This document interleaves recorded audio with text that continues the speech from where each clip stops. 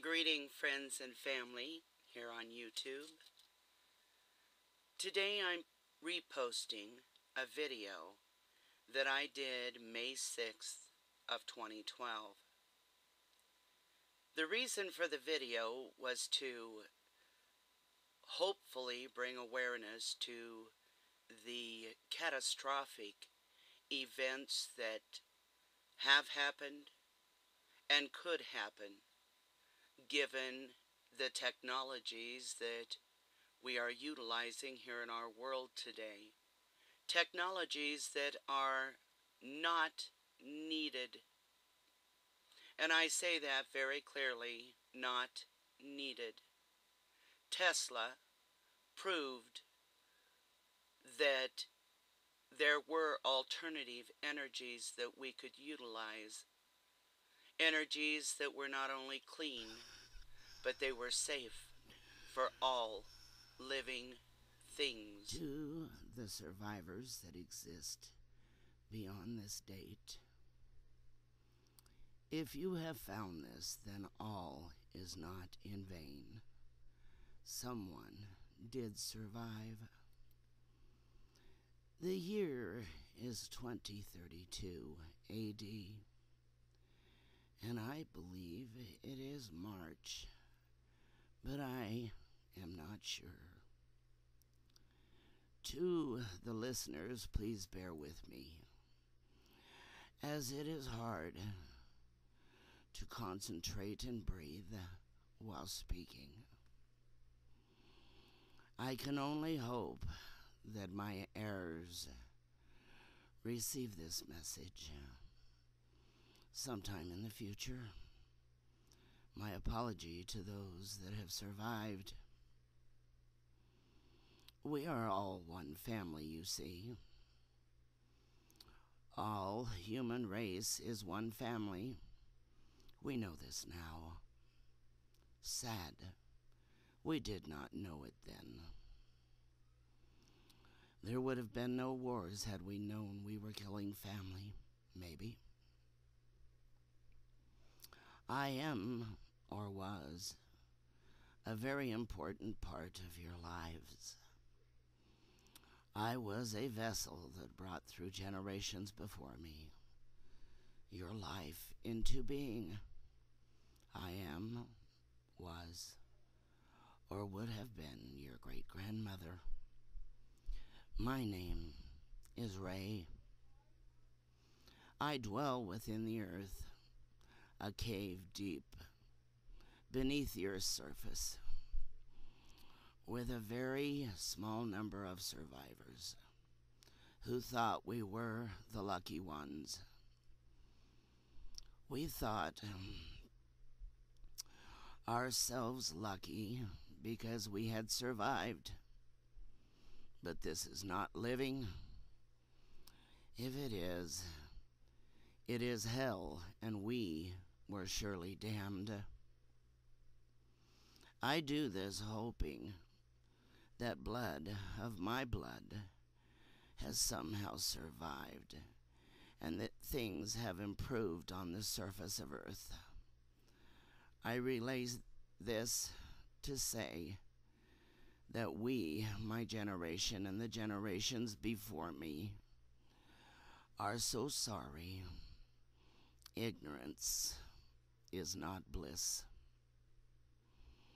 I dreamed of great things in my life and for yours. I wanted the world you live in to be as beautiful as it could be. Beauty like the places I visit in my memories that were laid on canvas by brushes of great artists. Colors vibrant and breathtaking, those from every spectrum of the imagination. I wanted you to taste the finest of cuisine, fruits that actually grew on trees and vegetables of every kind, sprouting up from Mother Earth, being fed real sunlight from our golden sun, rainwaters from the sky above, fresh and clean. These are things of the past, most likely never to be in your time. The murderers, those that planned this or lied to us about the dangers, told us that everything was under control. Lies, all lies. They are responsible for the loss of billions of lives. Trusting people who had not a clue what was really happening. Yes, billions of people have perished. Crazed scientists, as I call them, they had to be crazy, setting it loose, knowing what they knew. They created an invisible weapon that no one could see, that was for war at first. Then they mastered it for energy sources called radiation, nuclear industry, a monstrous poison that could easily be released without warning and could not be controlled, even by those that designed it. They convinced the ignorant population that it was a need rather than the curse that it was. As life went on in what had become our normal, we walked together with the invisible murderer, inhaling and absorbing its poison without even knowing, though we should have known. The truth was everywhere, right in front of our eyes. Truth is, we chose to ignore, perhaps hoping against hope that we could dodge the beast. Until Chernobyl, we knew then the consequences of using the beast, but no one stopped the insanity. Those in control just insisted that everyone was safe and it was needed, no matter the facts, the pictures, or the proof. Many people tried to warn us, even a few scientists and people who specialized in the invisible poison, but no one wanted to believe them. Few could fathom the crime against humanity as being real. But it was. It is real. The skies here are darkened by ash and debris from several catastrophic disasters, of which most were created by mankind. Many destroyed our waterways. Water that once was clear and sparkling clean, sweet and refreshing to our tongues, became so polluted. This was achieved through an exchange made by greedy men for their love of natural gases and the ever-growing lust for energy.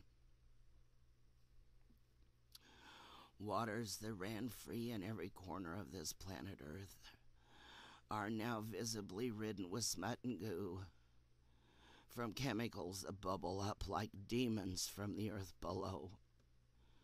No longer are there waterfalls that glow and shine like crystals. The putrid smell of the waters left now make disgusting every breath we take, and never can it cross our tongue lest we die. Man did this. The government knew it and allowed it. part of their agenda, I suspect. Another poison for the useless eaters of the world. Another way to downsize the population. It worked well. Scientists have been able to alter our DNA, so our bodies do not need as much water to exist. Had they not, I too would have ceased to live, but would not have been able to share with you this truth.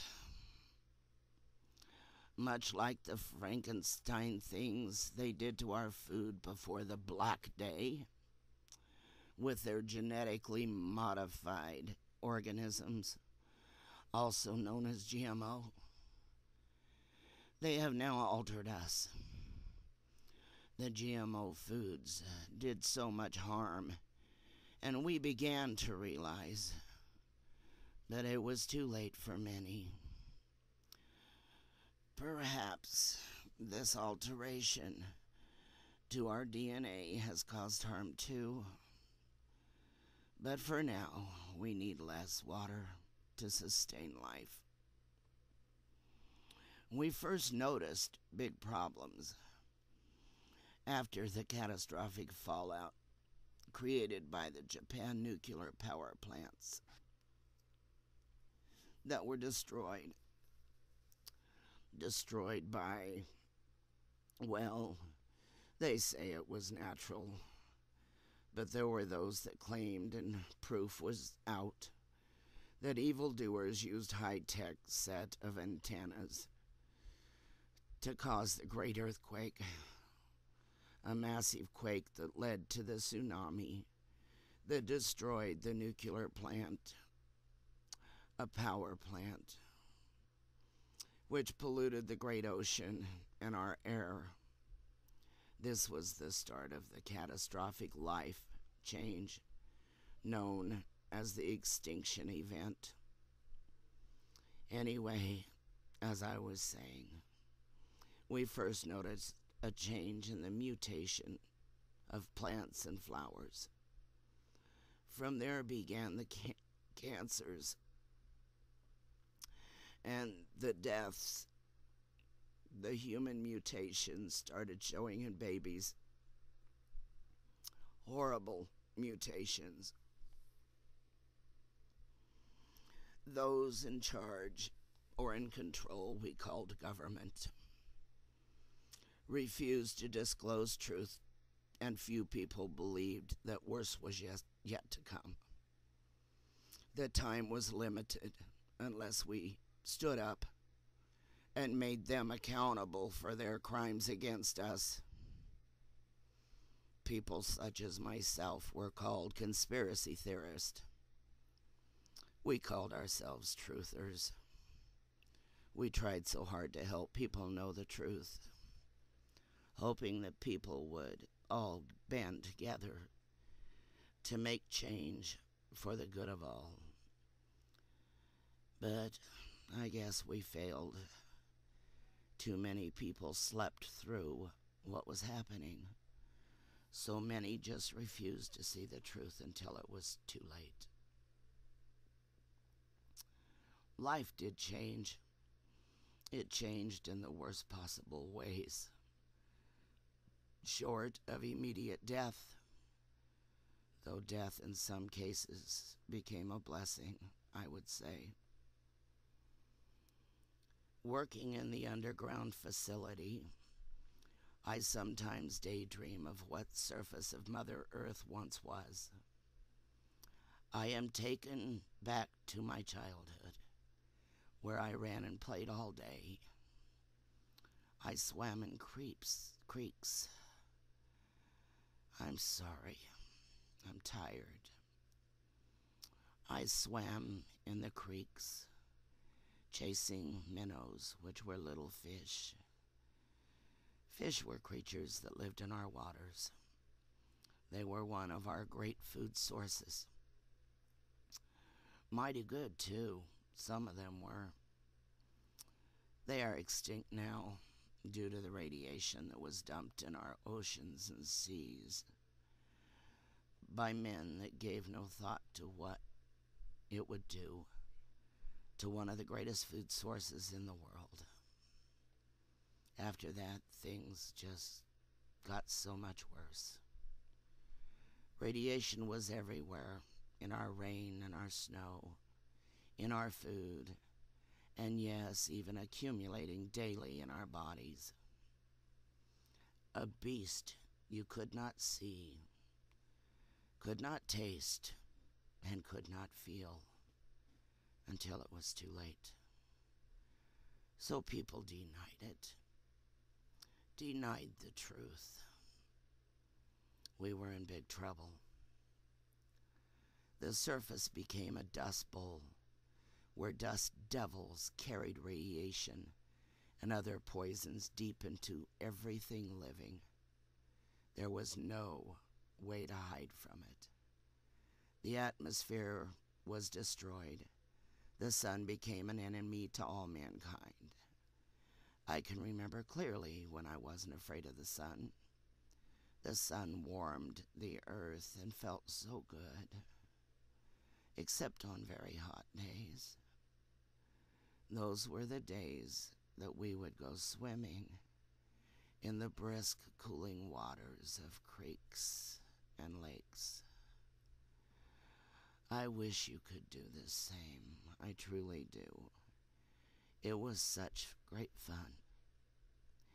The air I breathed was even clean enough, though somewhat destroyed by the ones before us, that I did not choke and faint when trying to breathe the surface air. I could laugh and sing, and I did. Today, breathing is a labor, and if we were to breathe the air on the surface of Earth, we'd surely die. The daydreams are much nicer than reality. The facility where I work is trying to grow food sources beneath the earth. Man has made some, though little, progress in this venture. It seems to me that without the sun, they are very hard coming, these foods. They are just never going to get it quite like it used to be.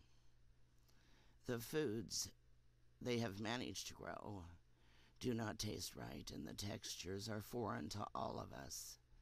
Something is definitely lacking. The seeds they use are a hybrid type that man had altered with their genetic modifications of organisms, GMOs, before the Black Day disasters. They are supposed to grow foods that are bigger and better, but they do not.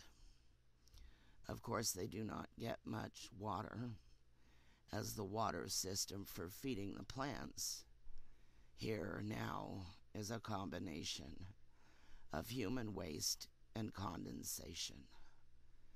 The air is always stuffy and humid down here. No matter what we do, still we exist. The troubles were many in my time on Earth. Man was unsettled, greedy, and lacking good morals. Government was corrupt and against the people, rather than for the people. Because of this, our world, as we knew it, was destroyed.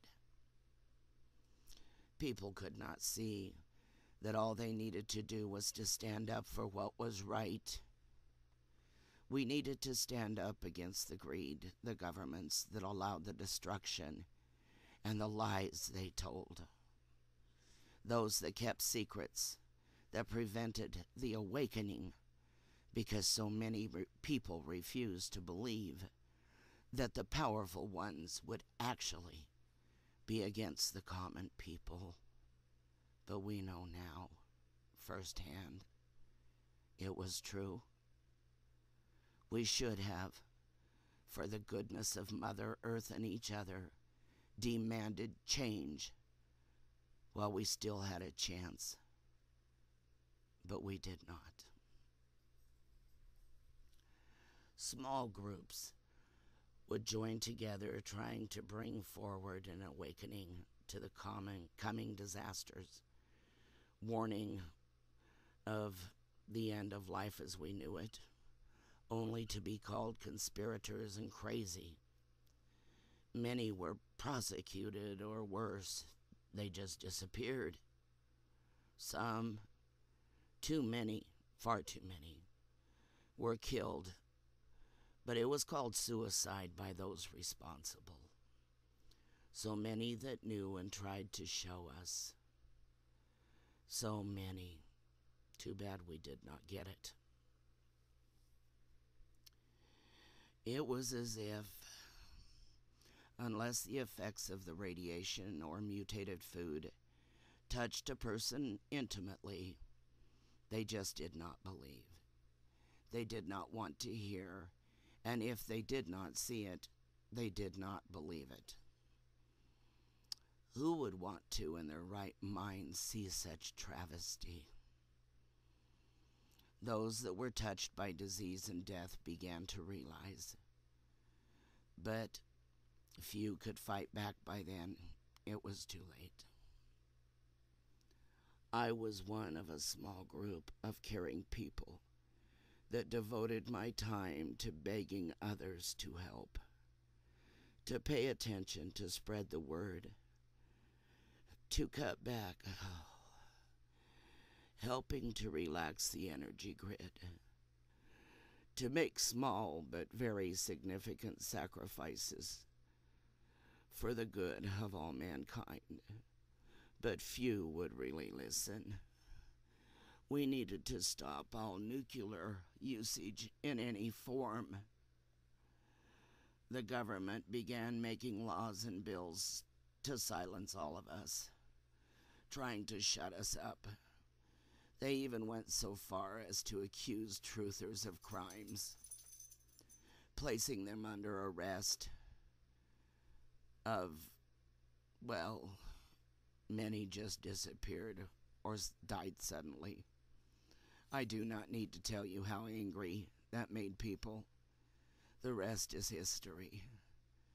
We are now, because of natural and man-made disasters, living underground without clean water to drink, fresh air to breathe, nor ample food sources, no luxuries, not even electric appliances that no one wanted to give up, and television. Well, that is a thing of the past.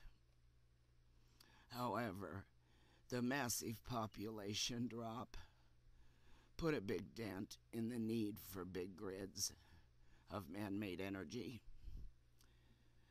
In fact, there is no longer any natural gas fracking, no oil drilling, and no nuclear power. No need for those things any longer. I can only hope that these changes, have helped your world. I hope Mother Earth has somehow survived atop on the surface better than we, and that she heals. I must end this and rest. The radiation has started invading our caves by way of a massive dust storm, or of massive dust storms, many, on the surface of Earth. Some of us are not faring very well. I love you, though I never got to meet you. I do hope there is a you. Take care. With love for all mankind. Your great-grandmother, Ray.